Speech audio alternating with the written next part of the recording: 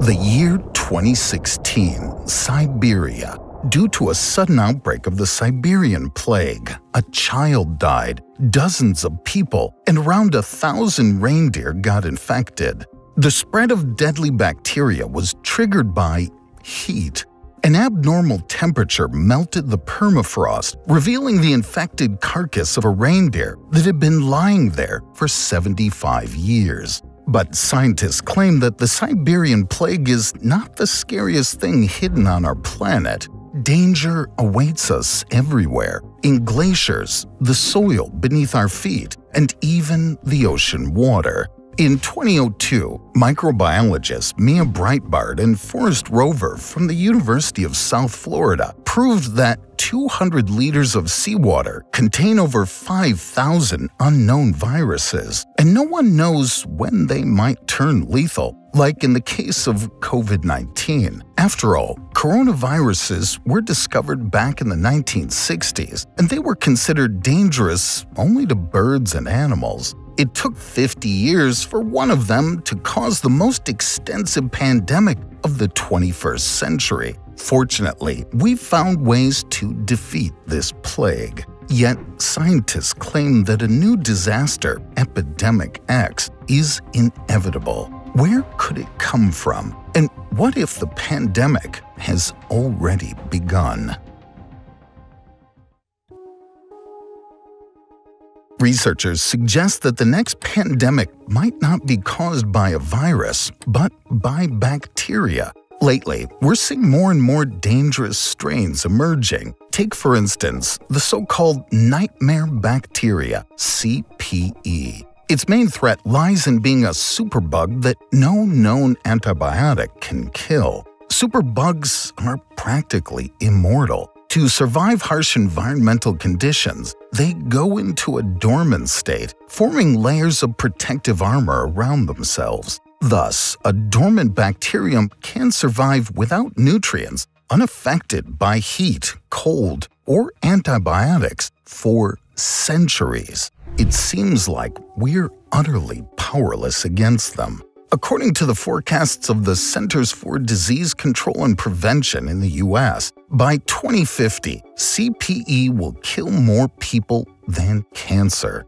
These infections mainly arise in hospitals, infecting patients with impaired immune systems. And since antibiotics don't work against superbugs, CPE can spread throughout the body, leading to sepsis, organ failure, and death. Is this virus X that will wipe out humanity?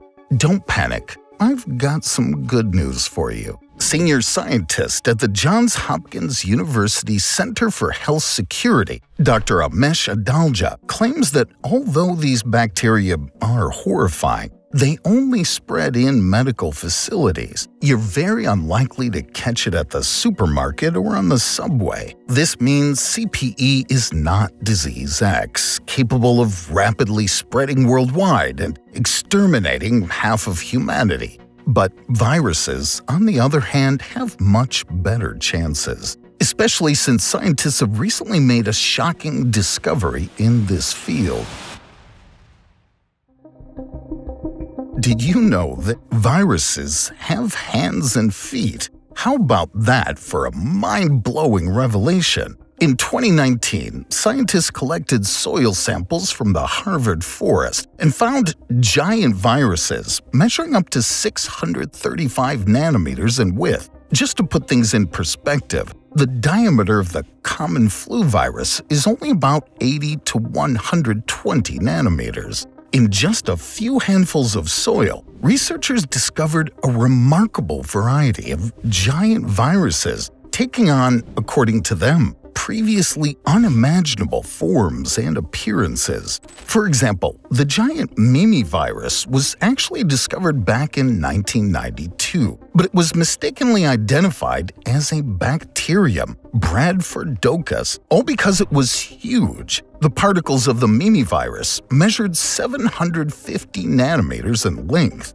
But how dangerous are these giant viruses? To survive, these things must penetrate the host cell and create what's called a viral factory to produce new viruses. The ones that can affect the most cells with its DNA will evolve the fastest. Some giant viruses have super tools for this job. For instance, the Tupan virus, discovered in Brazil, ejects its DNA through what's known as Stargate. It's located on the virus's surface and remains closed for most of its life cycle. But once inside the host cell, each gate leg unzips, allowing the viral genetic material to slip through the newly formed opening.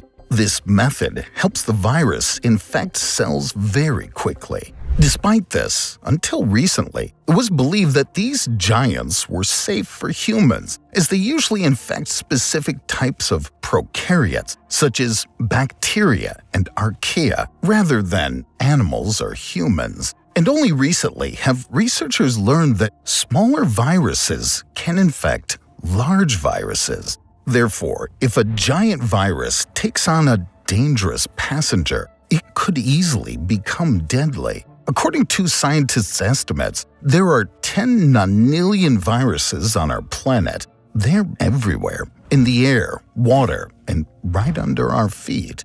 We can peacefully coexist with most of them. But as COVID showed, sudden outbreaks of viruses that used to be harmless to us are quite possible. When could this happen again? It seems this question was answered by the largest known giant virus discovered by scientists, Pithovirus sibericum, buried in the Siberian permafrost. Its width reached 1,500 nanometers, which is more than 10 times larger than COVID-19. Scientists discovered it in 2014 during the thawing of the ice, and were shocked to find out that a 30,000-year-old virus was still alive. To better understand the risks associated with frozen viruses, Jean-Michel Claverie, a professor of genomics and bioinformatics at Aix-Marseille University, introduced this ancient virus into cultured cells and learned that it hadn't lost its ability to infect them.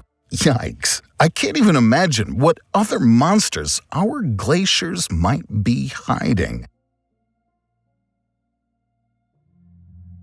The year 1997, Seward, Alaska. Scientists conducted an excavation of the mummified remains of a woman preserved in permafrost for 3 centuries. During their research, they discovered that her lung tissue contained the genomic material of the strain responsible for the Spanish flu pandemic of 1918.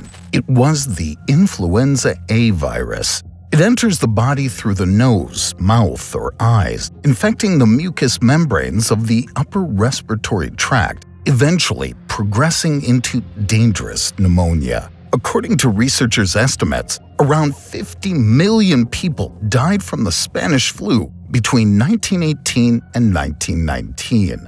Just imagine what this virus could do now if it breaks free from under the permafrost. If you ask me, scientists shouldn't rush this process. Let the ancient ice remain ice for as long as possible, trapping all the contagion within it. However, convincing scientists will be much easier than addressing global warming, which will eventually unleash this Pandora's box anyway. At the same time, Dr. Andre Speck, associate professor at the Washington University School of Medicine, claims that the pandemic has already begun. And while we're trying to defeat giant viruses and bacteria, a tiny deadly enemy might already be infiltrating our bodies. We're not talking about a virus cooked up in secret labs here, although conspiracy theorists would probably love that theory. What I'm talking about is fungus. Fungal infections are extremely dangerous and hard to diagnose and treat. Some doctors believe that the fungal pandemic began with the emergence of Candida auris, a species discovered in Asia in 2009, but it gained popularity during the COVID pandemic. Back then, it quickly spread in hospitals, infecting patients weakened by the coronavirus. Candida auris can affect the bloodstream and nervous system, as well as most organs, including the brain and heart. Yet, there exists a much scarier fungus. Moreover, we may have all been infected by it for a long time. Remember the last time you saw black mold, say in the bathroom? That's a fungus called aspergillus. Its high adaptability allows it to survive in both dry and moist environments. It's also resistant to low and high temperatures. What's really scary about this thing is that it's a very common mold, found abundantly in nature and present in large quantities in every corner of the world. For humans, it's harmless, as long as you don't accidentally inhale it. Aspergillus enters the body through the lungs, and then it gets into the bloodstream. If your immune system is in good shape, it'll restrain the infection. However, a weakened immune system or chronic lung disease allows aspergillus to develop into severe pneumonia and even spread throughout the body. But can fungi trigger a deadly pandemic?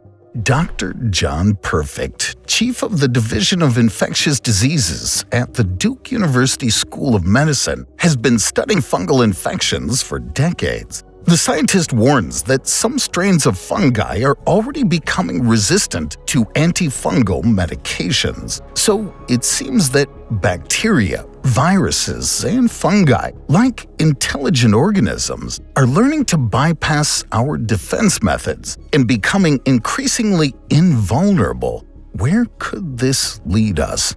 The worst of all possible scenarios would be a multi-pronged attack on our bodies. Just imagine a flu virus that weakens our immune system. Then mold comes into play. It enters the lungs and causes pneumonia. You have no choice but to go to the hospital, where you're greeted by a superbug against which the brightest minds haven't found any medication yet. Poor human bodies definitely won't withstand such a vicious attack.